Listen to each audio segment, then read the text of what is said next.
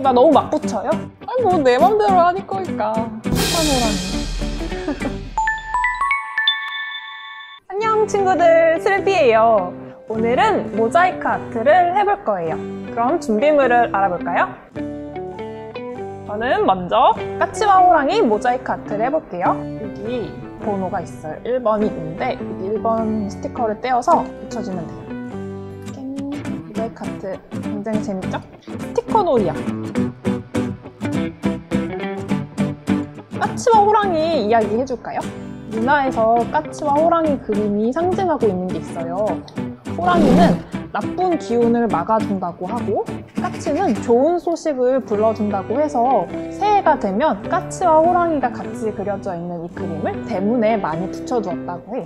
좋은 소식은 들어오고 나쁜 기운은 막아주고 이런 뜻을 가지고 있어요. 이렇게 1번을 다 붙여줬습니다. 그러면 이제 다음으로 6번 붙여줄게요.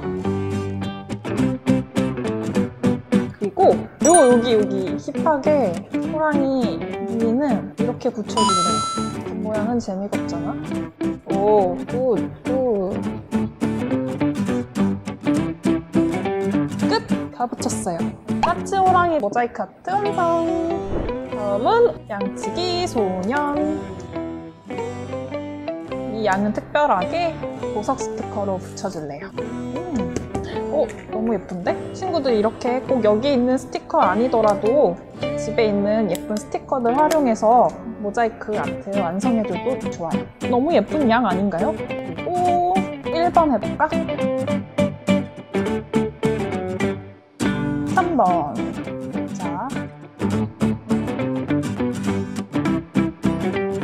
그리고 이번엔 하늘.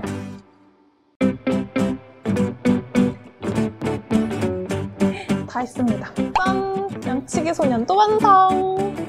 다음은 헬리콥터. 비행기 타고 싶다. 여행 가고 싶은데 올해는 여행 갈 수 있겠죠? 조금 더 안전하게 건강관리하면서 지내야겠어요. 보라색. 잠깐만. 어떡해. 왜 6번 있는데 주황색? 나 버렸어. 다시 가져왔어요.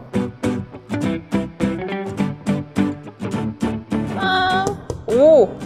좋았어. 됐다. 스티커도 이렇게 붙여줬어요. 모자이크 아트 만들기 완성! 다음 시간은 드림캐쳐 무비를 만들어 볼 거예요. 다음 시간에 만나요. 안녕!